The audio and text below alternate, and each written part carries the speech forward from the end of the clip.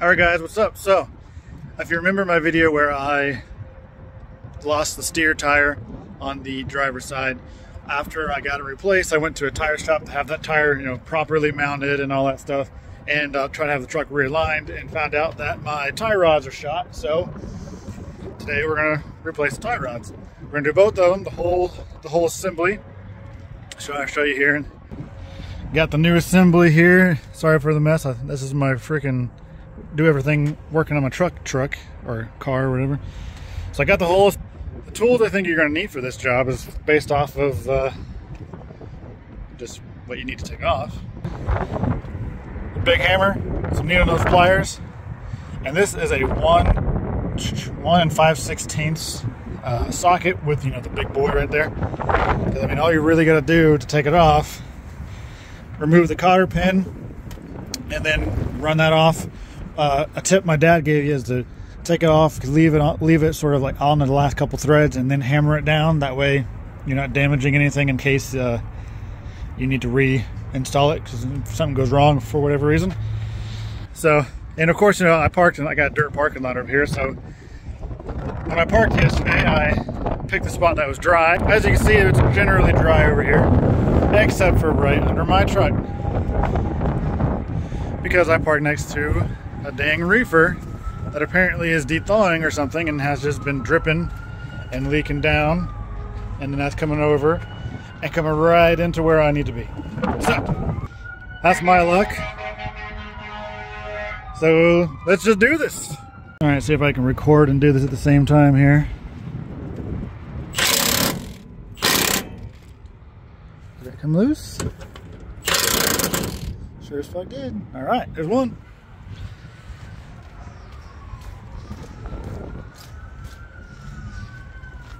Of course, I'm going to have to get some sort of, yuck, mat or something for this side. Cardboard or something maybe. It's my weak hand too, my left hand. There we go. So now, I'll just get the hammer and see what kind of trouble we have. All right, switch hands. Give her a couple love taps, see what kind of, if it's stuck in here or not.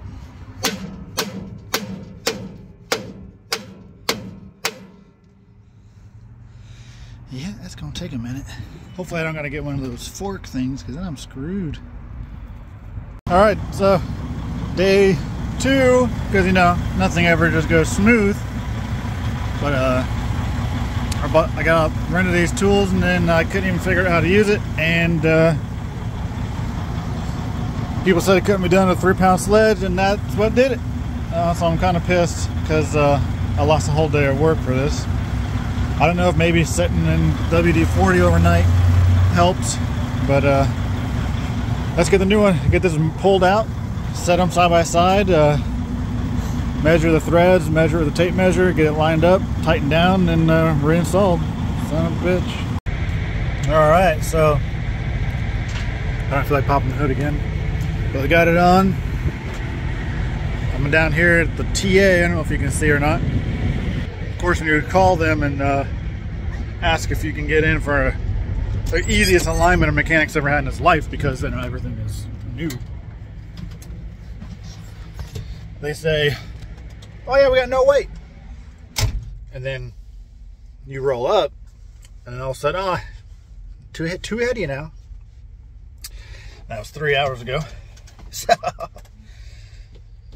shops. One of the things I dislike most about the industry is these trucking shops, man.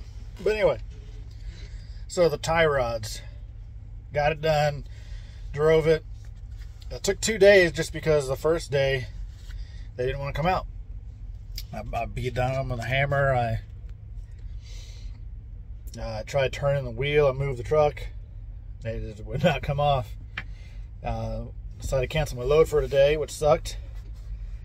But came back out. I went to the Advanced Hardware and rented a puller.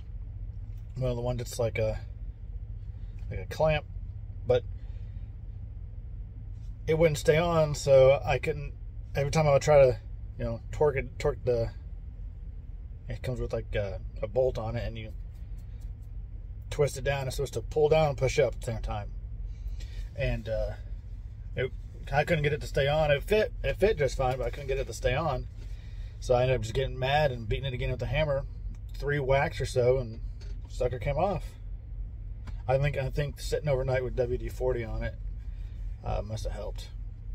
But drove over here to the TA. I called like 7 places to try to get in alignment today, and no one could get me in today except for TA. But you know, most of these bigger shops just say anything to get you in, even if it's only going to take them 20 minutes to do the damn alignment. But so I sat out the whole assemblies. I pulled one down. I set them side by side. I measured them, counted the threads, adjusted accordingly to so that each had on mine happened to be like 20 threads. That was from the clamp from the bar there.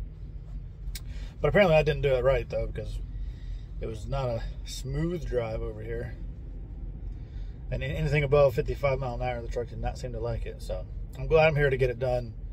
I just wish it was, it shouldn't have been taking this long, but definitely not a hard job, except for, you know, the thing had probably been on there for 15 years. So taking it off was a chore. But yeah, I mean, I'm sure I still saved money as far as that. But then it begs to differ, you know, would I have saved more money if I had a shop do it and then not lost a day of work? But you can't always get a truck in the shop on the weekends either, because, you know, banking hours. But yep, so we'll get this alignment done, and should be good to roll. I'll update y'all if I ever get in here. It'll probably be dark. All right, what is it, day 3? So I don't really know how I'm going to piece this video together and all that stuff, but I just wanted to give a quick breakdown of the tie rod job and pricing and all that stuff, how much money it cost. So, and also, I mean, I'm down here in Jackson, Georgia now, and truck rode pretty good. It was a little different when I started it, and it got better as I drove. So I'm not sure if maybe like the tires were sort of set in their ways, if you will, and I adjusted them, or if it's just tighter now. I'm not used to it. Maybe that's all it is. But either way, I kept getting out and checking the tires and tie rods and everything's still good, and everything's doing fine. No weird bouncing or shaking or anything like that. So and I did end up I didn't even record actual video at the TA, but yeah, I was there for like 6 hours. And it took them longer to set up the dang machine than it did for them to do the alignment. And they did a solid job on the alignment, although I'm not sure that it's like optimal, if that makes sense, like as far as toe in, toe out. But it was a lot better than what I did. I was at 0.98 on my eyeball. I was really far off, like 9-10 degrees off, basically. So definitely needed the alignment, but it shouldn't take that long. Anyway, different story, different day. So the tie rod assembly, you could buy the tie rods themselves for $140 from the Kenworth dealership, or you could get the whole assembly with the torsion bar or adjuster bar or whatever you want to call it included, and both tie rods, and have the grease fittings on there and everything like that for $322. So that was what I did. TA told me they charged $500 to install that. I mean, I guess if it took the force of God to undo that thing, maybe I could see them charging a little bit more for that. But I mean, literally 2 nuts and some elbow grease, or I should say, that's the force right there. But got it. So I saved myself at least $500 there. But I mean, me thinking I'd be able to eyeball it and get it close enough to not really need an alignment immediately, yeah, you live and you learn, because that was wrong. But still a relatively easy job as far as, you know, work on it. There's much harder things, so The alignment cost, there was just the one steering alignment cost $160 after tax and everything, which is kind of crazy considering. I also had them put grease in it. Just Kenworth said there was grease in the axle or in the tie rods, but I didn't believe them, and they put a good amount in there. So I rented a pooler for tie rods. That was $142. I got refunded, and I didn't even use, and I had to go buy the whatever size socket that was, 1 5/16 or whatever it was. It was earlier in the video. That was like 25 bucks or something like that, and then the adapter for the big mamma jamma thing there. But so that was like 40 bucks altogether there. So I thought it was worth it, and I like working on my own stuff, and you know, making sure that I learn more, and I just enjoy it, and I feel like it makes you enjoy the truck more when you get your hands dirty. So that's that. So far so good. Hopefully I don't have another blowout. So far so good. So if you guys have any questions, comment down below, and let me know if you do your own stuff. All right, see ya.